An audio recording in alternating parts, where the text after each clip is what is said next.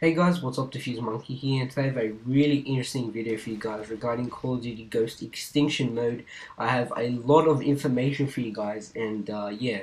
So basically, I would ask you guys to leave a like on this video, which really helps me out and motivates me to make more videos. So hopefully you guys can like the video, but if you guys don't want to like the video, that's totally fine. And yeah. So also, if you're viewing this on a community channel, please be helpful and help me reach 1k subscribers by clicking that subscribe button or checking me out in the description. And yeah, so basically this setting of the Call of Duty Ghost Extinction mode is after a major world event, and it's basically a man-made cause. It's basically a man-made Armageddon, if you will. So yeah, so basically the characters are going to be warriors, and I'll get into that a bit, but basically the US government are buried under the ground, and it is actually the American government are in the bunker, which is called the Ark, what I've been told.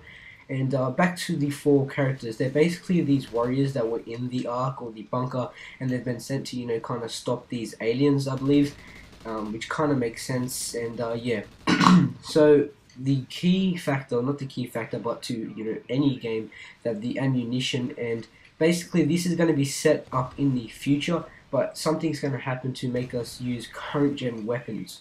So I know you guys might not believe me at this point because this is kind of the same plot as the campaign, but it kind of would make sense. So possibly ammunition or possible max ammo drops, or they might be called something completely different because I guess they don't want to call it anything similar to zombies. So I'm guessing there's going to be some kind of possible max ammo drops in this kind of game, and hopefully this game mode will kick ass, and by the sounds of things it does look to be really cool. So the point system, it's not kind of a new point system because we haven't had anything like this in an Infinity Ward game, because basically we've only had Spec Ops and all that crap. But the point system is going to be totally different to what it is now in Call of Duty Zombies.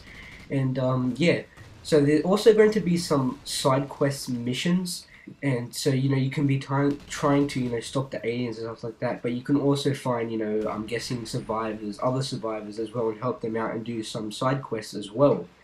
And as I said, most of you guys probably would not believe this, but I have a link in the description, and it's a very reliable source, so you can check that in the description. And yeah, so back to the weapons. This is set into the future, and it will be causing us to use current gen weapons, but the weapons won't be anything to Black Ops 2 styled weapons. So if you guys have played Zombies, I'm sure most of you guys have played Call of Duty Black Ops 2 Zombies, have a look at the styled weapons they have in Black Ops 2 Zombies. That will not be anything near to what we have in this Call of Duty Ghost Extinction mode, so don't expect anything futuristic guns and stuff like that. So that's basically all the information I have for you guys. Be sure to check out the link in the description, as I said before. And yeah, so I really hope they might be actually adding some DLCs to this Call of Duty Ghost game mode. Hopefully it actually turns out bigger than Zombies. I'm actually wanting it to be bigger than Zombies because most of COD YouTubers have turned to GTA 5 because they heard about zombies being in Call of Duty Ghost. So hopefully this will be a big game mode and kind of compete with Call of Duty Zombies. So hope you guys enjoyed the video. If you did, please leave a like, and I'll see you guys later. Peace.